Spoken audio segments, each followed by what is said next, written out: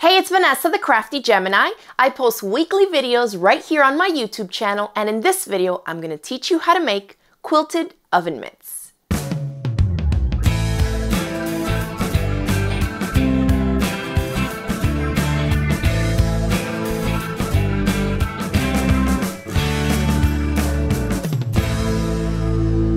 So first thing we need to do is come up with our pattern. You can trace an old oven mitt you have, or you can use this free pattern that I've provided for you. The link is in the description box below. Now, because I tried to get it to fit onto one page, you are going to need to make an adjustment. It's real simple, and all it is you need to add 2 more inches here. So we need a little bit more length. I cut a strip of my cardstock here to 2 inches, and I'm just going to stick it right there from that line down. Make sure if you're using my PDF pattern that you're printing it to size at 100% and not fit to page. Otherwise, you're going to end up with a smaller one. So I'm taping this here, and all you're going to do is kind of just drag that line straight down. You can eyeball it. All right, and so that is now the finished pattern with these 2 inches added. So go ahead and cut out your pattern. All right, so now once we have our finished pattern cut out, we need 2 different fabrics. You're going to have one that's going to be for the outside, okay, and then another one for your lining. So go ahead and select your fabrics, and I'm going to cut out here my lining first just to show you. And you're going to repeat this process both for the lining fabric and for the outer fabric. I have it folded here so I can cut 2 pieces at once. And so what you want to do is you can have it folded either way. This one is with wrong sides of the fabric touching, or you can do it right sides. All you want to do is make sure that you end up with 2 pieces that are opposites of each other. So let me show you here.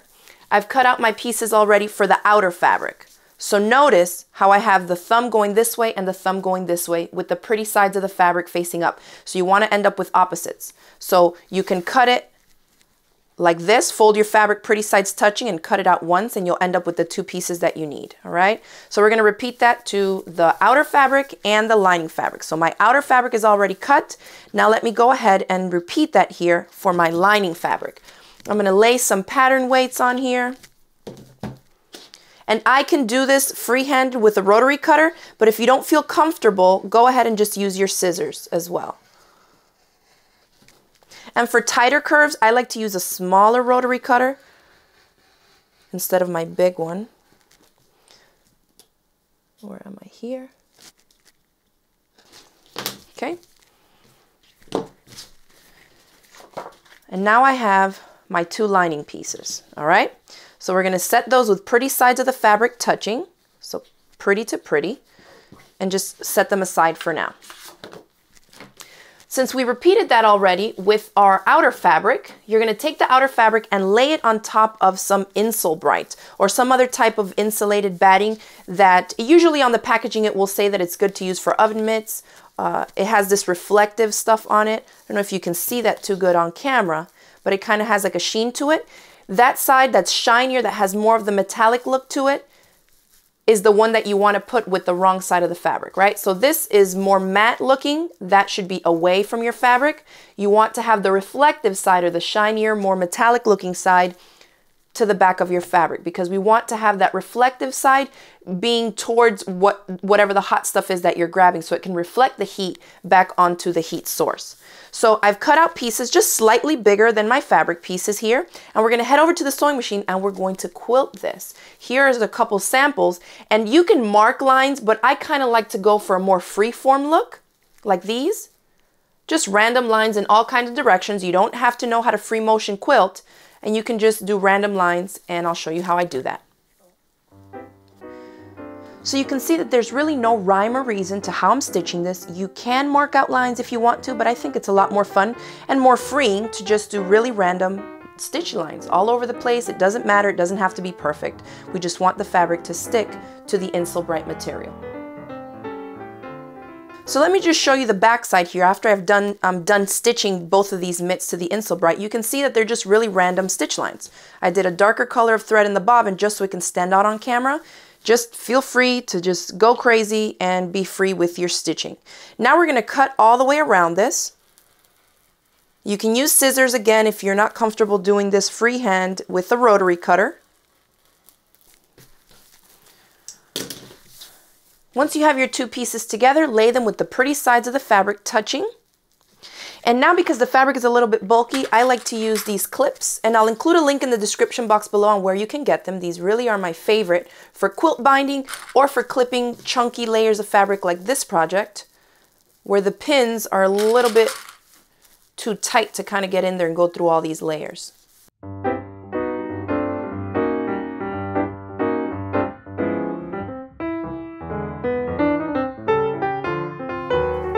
So I've stitched all the way around, and let me show you here because I have a darker thread color back here. On this little part, make sure that you're still leaving yourself enough space. Don't get too tight on there. You're gonna need some space so that you can clip in here to kind of separate that. Otherwise, it's gonna be too stiff.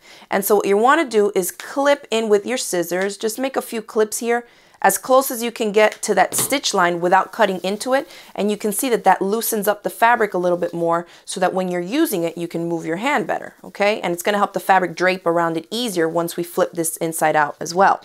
Now, if you have pinking shears, go ahead and use them to go around the curves, all right? If you don't have pinking shears, go ahead and just cut some notches into it with your pair of scissors, and that will work fine as well.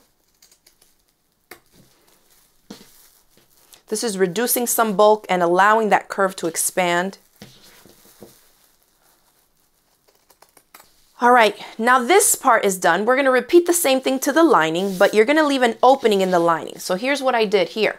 I took my 2 lining pieces, laid them pretty sides touching, and then I took it to my sewing machine and stitched all the way around the same way we did with the actual mitt part, except that I left about a 3.5 inch opening on one end. So you have to leave an opening in your lining to flip the whole thing right side out, all right?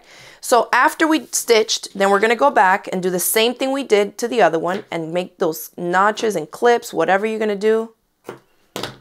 Loosen that up a little bit. And with the pinking shears. Now we have both of our pieces. We're almost done, but we need to make one more thing, and that's the loop if you want to. If you don't want to have a loop, you can make one just like this, no problem. If you do want to add the loop, here is what you need to do. We have a piece of fabric here, 2.5 inches by 5 inches, and we're going to fold it up and stitch it. I'm going to lay the pretty side of the fabric face down and fold this up lengthwise and press that crease line there. Then you want to open it and bring in the top and bottom edges towards that crease line as well.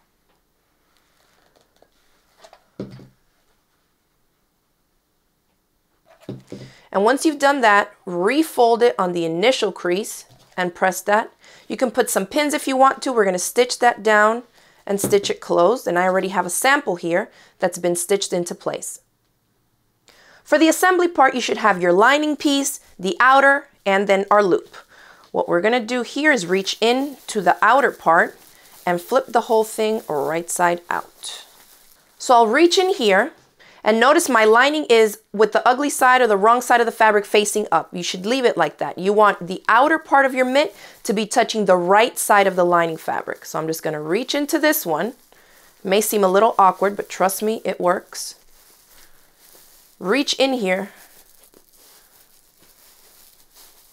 and slip it right into position like this. Okay?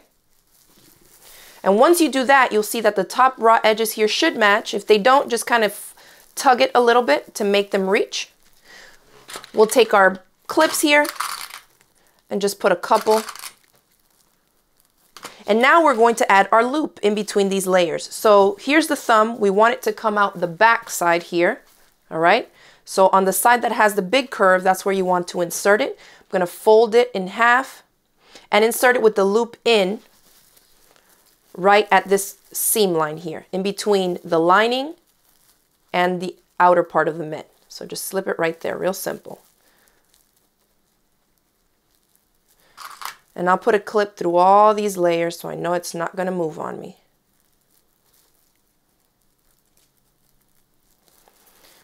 Put a few more clips if you need to, and then all you have to do is stitch all the way around this opening here.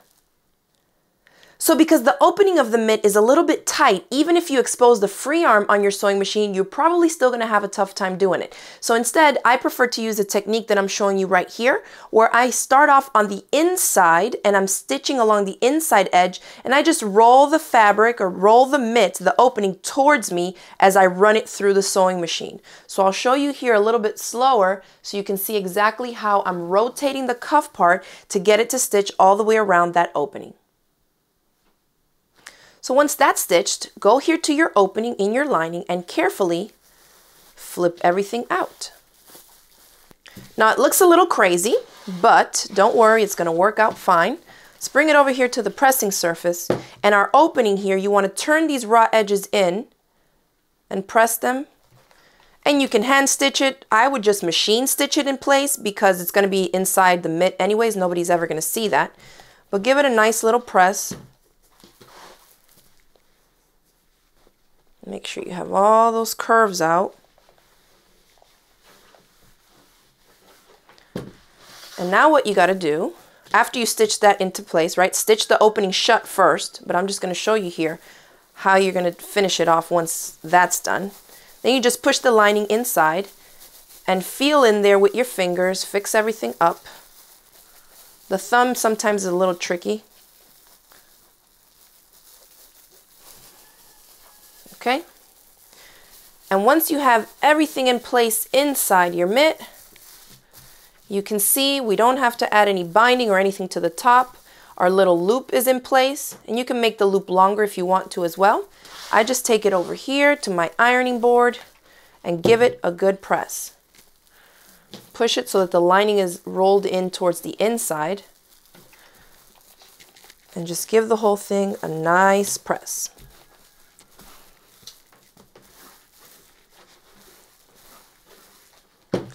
And there is your finished quilted oven mitt. So that's it. I hope you enjoyed this video tutorial and saw how easy it is to whip up these little quilted oven mitts. I hope you'll give this project a try. If you do, remember to upload pictures to my Facebook page because I love to see what you're out there making from my tutorials. Thanks again for watching. Don't forget to click the subscribe button so you won't miss out on any of my future videos, and I'll see you all next time. Bye. It worked. It worked.